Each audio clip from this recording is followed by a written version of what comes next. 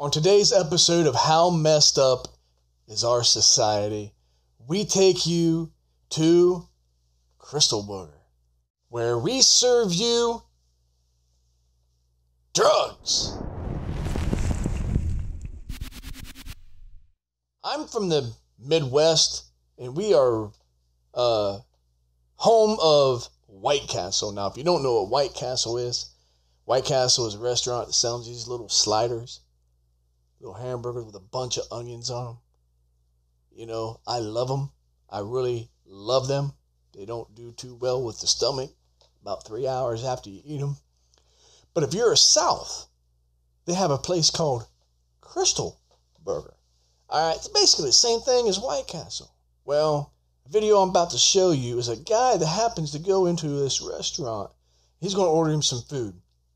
And what he got was an order of, well, let's kind of show you what we're talking about here. I'm waiting for her to get out. I'm doing all right today? Yeah, what's up, man? I'm doing pretty good. Is everything okay back there? Says everything okay? Everything okay back there? Guy is on something. Oh. Why are you hungry? I don't know, y'all acting like kind of suspicious. That's why I asked. You know what? Yeah, it's all good. Do y'all want anything? Everything okay back there? Or? This girl right here.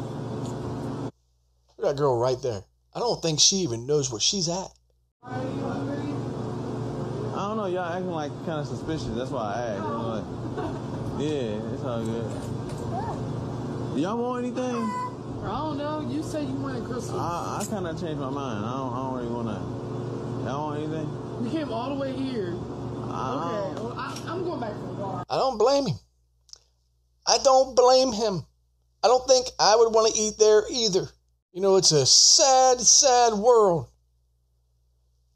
when you can't even hire employees to work for you without them somewhere in the back pushing drugs. Either they are on like heroin, ganja. I don't know all the names. I'm gonna tell you something.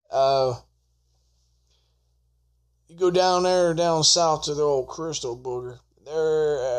They're serving up a little bit more than just hamburgers. Puts a whole new meaning to Krystal. Woo! All right. Thanks for watching. God bless.